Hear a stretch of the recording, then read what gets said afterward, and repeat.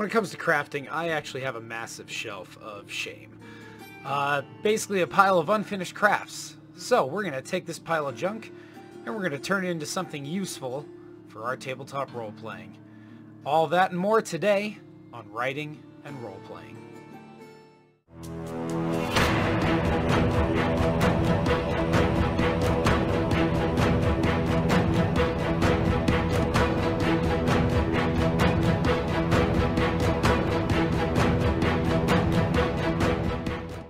Hello everyone, my name is J.S. Matthews, and welcome back to Writing and Role-Playing, a series where we take a look at how to be a better writer, role-player, and DM.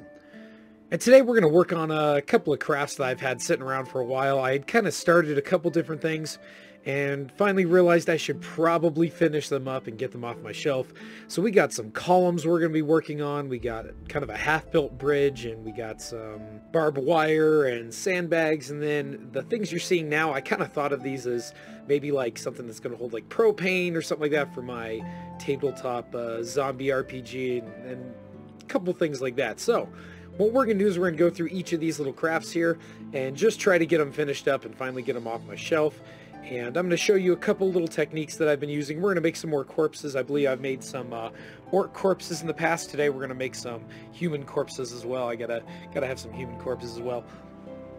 These that you're seeing here, this granny grating, I'd pre-cut up. I was going to make some chain link fences, but I think I'm going to save that for another video. Figure I wouldn't put it in this one, because this one's going to be long enough with a couple different things we're doing. So, to start off here, I think we're going to actually work with the columns. So, I actually cut a couple of little, kind of foam pieces out there, and we're going to try to remake some of those columns that I already made. I tried to make some different ones. Honestly, I didn't like these ones as much.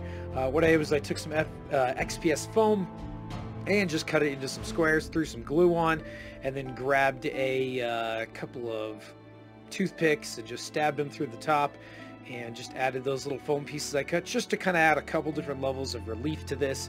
I'm also going to end up adding a couple pieces of cardboard around the outside to kind of do some sort of a dwarven design. It doesn't work out as well as I thought it would, but honestly, they definitely don't look bad. I still like the second design a little more that I'm going to show you. But we're going to go ahead and just shove those pieces I've already pre-cut down on there. I had cut those a while ago. All I did was take my hot foam cutter, cut out a couple, you know, just sort of rectangular pieces, and then cut the edges off each of them. And this is kind of what it looks like on the bottom there. Still a little wet. Had to wait for it to dry before I start twisting it. And then also did the top and bottom, and that's how our first set of columns is going to look.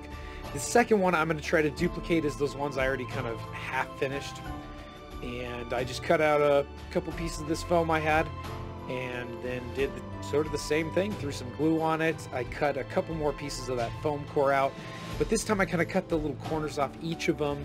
And I don't know, I thought that added a little bit to it. I think these might actually be my favorite columns. They're a little shorter than the other ones. I wanted some different type of columns to kind of work with, and I think these actually turned out pretty well.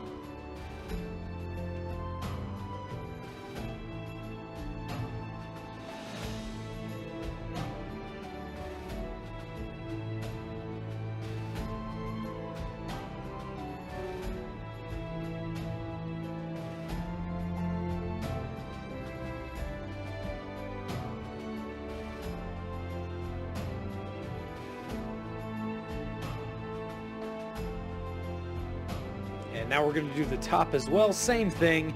I think I actually skipped out on the foam core that time on the top. I just figured it'd work just fine. You can't really see it anyways. I got a little lazy there, but that's okay. Sometimes with crafting, you just got to kind of do what you want to do. Here's the cardstock I was talking about. Just kind of cut it into some, little shapes that match up at the bottom there. I probably should have been a little more careful with the cutting. They don't match up perfectly. If I ever try this again, I'll probably take my time with it a little more, and I'll probably make those XPS pieces just a little bit wider. But I kind of thought this would be fun. Add a little sort of dwarven relief and decoration to each of those, and just kind of set them apart.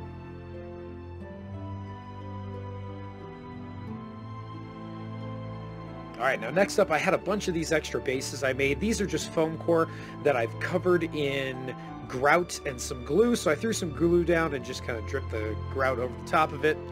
And then I painted up couple weapons, and these were just some extra weapons I had. And I just painted those up, and then I did a glob of hot glue on there, same as I did with the orcs, the dead orcs in the previous episode. Only this time I kind of let it dry, and I made sort of a little pile here. Now, what I'm doing here is kind of making some other piles of glue. I'll show you why. We're going to make some treasure piles, and I just cover these hot glue, you know, the dried hot glue, in some more PVA glue, and then I poured some gold and silver, just, you know, glitter over the top. I had to think about what that word was real quick. I tried to do some smaller piles, and they look okay on the video here, but in real life I thought they looked terrible. I think I ended up throwing those away, but the ones on the bases actually look pretty cool. Here I am putting together a sort of a corpse pile. I had a bunch of these extra little zombie, you know, pieces. I forgot what these were, these little zombie miniatures. And so what I did was I just made a big pile of them and just kind of kept adding some hot glue and made a big corpse pile. As you can see, I even threw on some little heads from extra miniatures I had. I have a couple where we got some arrows sticking out of him, we got a spear sticking out of one, and basically if you want to see some more detail on this, I would go to my orc corpse. It's the very first video I ever made, and this is the same thing. Instead of using black blood for the orcs, I used some red and just kind of added everything together. But we got some good human corpses now too that we can throw around on the battlefield, and you know, when my characters walk into a village that's been raided by beastmen, we now have a couple corpses to add to it. And there's the treasure. I added those weapons to it. But here we are onto the columns again, and we're gonna add a nice thick layer of black paint and Mod Podge. And that's just gonna give it a really nice thick layer of protection. And yeah, it worked out pretty well. Kind of pulls everything together. And we got those covered now. And now we're gonna start some painting. I took some of this, I think that's mushroom color, and I just threw that over these pre-made sort of sandbag things right here that you can see. Now these are actually just from, you know, the old school Army Men toys. I just had a couple of these lying around, and I thought, you know what, why not? Let's throw these together, see if we can actually turn them into some terrain. And honestly, I think they turn out really good. You'll have to let me know at the end of the video what you think. Speaking of which, if you're still watching, leave a like, maybe even subscribe, and let me know in the video comments what you're thinking about these crafts I'm doing. Here we are painting those sort of, I guess, I looked at them as like propane tanks. I thought they'd be kind of fun little, I don't know, maybe a little addition to my Zombicide tabletop role-playing games and stuff. If we can, you know, need something to blow up, maybe they can blow them up as a distraction, or just, you know, for scattered terrain. So I just threw a little gray on there and some green, and then I'm going to touch it up coming up here with a few other colors and give it some rust effects and all sorts of stuff. But we're going to move on to those columns as well. Just paint them with a pewter gray and just paint the whole thing up. And I just kind of hit all of them with a nice layer of pewter gray, and that'll give us a good base color over that black. And as you can see here, they look pretty good already. I have a couple other little touch-ups I'm going to add to them, but overall they look pretty good. I do a little dry brushing coming up here with some mushroom color. I like a mushroom brown. I really like it. I think it adds a little bit of texture, a little bit of highlight to it, and I really think it looks good. There's the finished product for all of them. The more dwarven columns, I tried to do more of like a light gray and a white, kind of give them a little bit of different texture, different color. You can see it in the video as well, but you know, I'm not sure if I like those ones so much. It's okay. And now here we are with our, those are what, the barbed wire. Again, that is from actually some old Army Men sets that I had, and I just cut the barbed wire in half and put half of it on each of those. 2 pieces of barbed wire made up 4 sets of barbed wire here that, you know, they were a little too tall. And here I am just kind of brushing them with a little bit of, I think that's like Iron Warriors or something like that. And yeah, they look pretty good. Next I take some Agrek Earthshade, and I'm going to throw it over the top of all of that, all those sandbags, and that really brings out, even though there's not much detail, it still does bring it out, and I think it adds a lot to it. Really kind of gets into those recesses, and ends up looking pretty good. Again, I kind of slather that stuff on there. These are sandbags. They're supposed to be dirty. And now we're heading back to these little propane tanks. I took some brown paint. I really didn't like the way they looked, so I started adding some rust effects. And I looked up a couple videos on how to do this, some chipping, and I don't do it too over the top, but I do kind of like this little stippling effect on the edges and in certain areas. And I tried to make these look real weathered, and I think they turned out really good. You guys will have to let me know again what you think about this, but I think it turned out really good. I like it. Now, this right here is kind of off topic. I got a shipment of miniatures in. I got these for, I think, $18 on eBay, but these are all from the game Bloodborne, and they were just, somebody was putting them up there, and I ended up getting them for pretty cheap. Nobody else bid on them, so I think I paid about 18 bucks. That was including shipping for all of these. So this will be a future video. Maybe we'll paint these up, but we got some good looking monsters and stuff for our tabletop role-playing games. Now, I based these in the same way that I based all the orc terrain. All I did was throw down some glue and then throw the grout over the top and sprayed it with some water. And as you can see, I'm going to dry brush these sandbags now. And I know they look a little light on the video.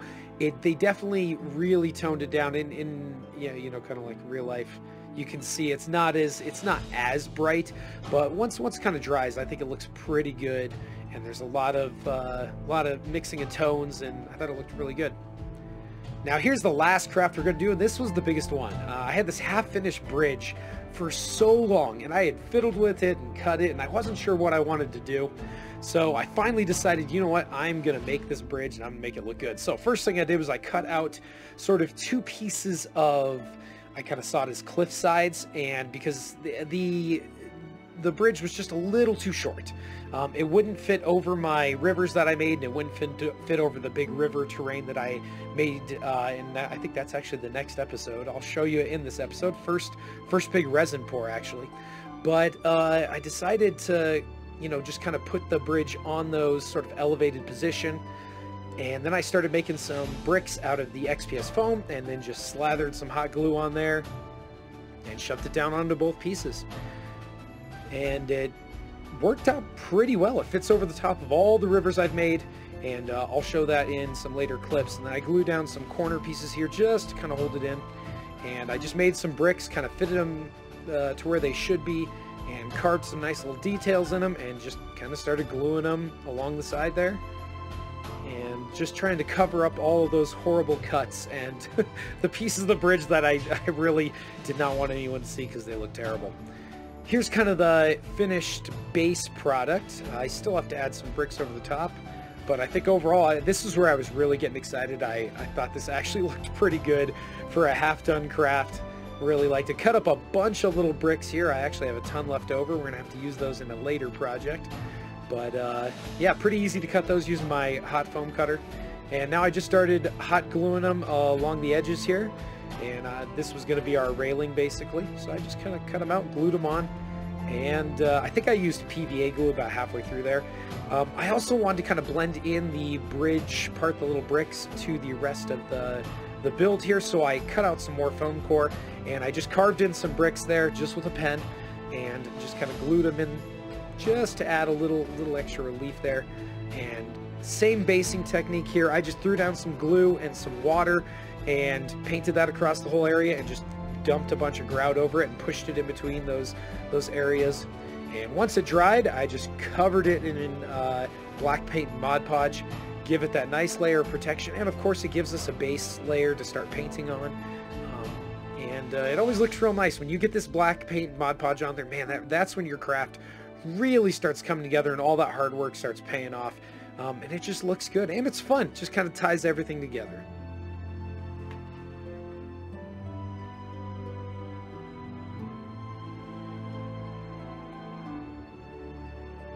Alright, now it's time to paint. I did that same pewter gray just across the stones, and I painted the ground just a brown. I think it's like almost like a chocolatey brown, to be honest. And this is, again, you start really seeing the craft come together. You see all those little details start to pop out. And yeah, I picked out a couple of different stones and painted them different colors there. I kind of added some brown, that mushroom in there, and a little bit of even red, I think, and made a little almost purple color. Gave it a nice little dry brush all over there, and then I grabbed a black wash. This is just black paint, water, and a little bit of dish soap, and I just slathered the whole thing in this. Or at least all the ground. I did the bridge a different color, actually. I learned in painting some miniatures that if I had a little bit of blue to it, it actually gives the stonework a nice kind of cool color. And so I used a little bit of just a blue paint into that same black wash and just covered the entire bridge in that. And you can see nice little details popping out. And here I am adding the flocking. All I do is throw down a bunch of paint and mush it around with my finger.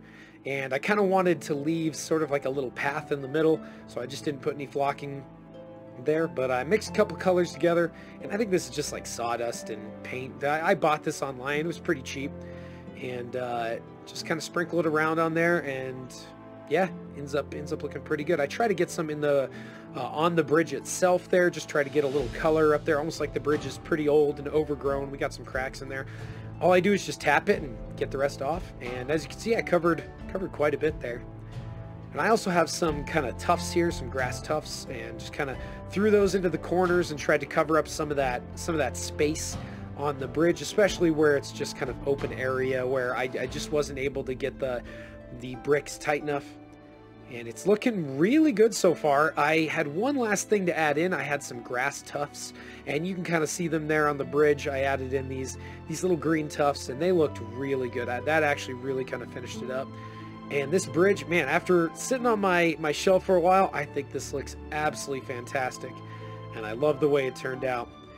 Here's some nice little glamour shots. Here we got our pillars. Here's a couple miniatures that I just finished painting. In fact, the next episode, I'll be doing some, or not the next episode after this one, we'll be painting some Lord of the Rings miniatures.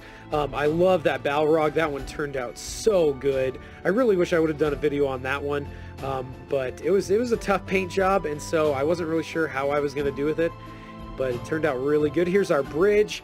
And here's a nice little preview of next week's episode. This is going to be, no, this is the previous week's episode. I'm recording all of these at the same time, so it's all right. But yeah, there was my first resin pour. Turned out really good, and bridge fits right over the top of it. Here's our sandbags and our barbed wire and our little propane tank type things.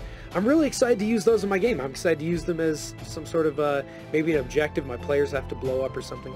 Overall, though, I think these crafts turned out really, really well, and it was nice to finally empty that shelf out.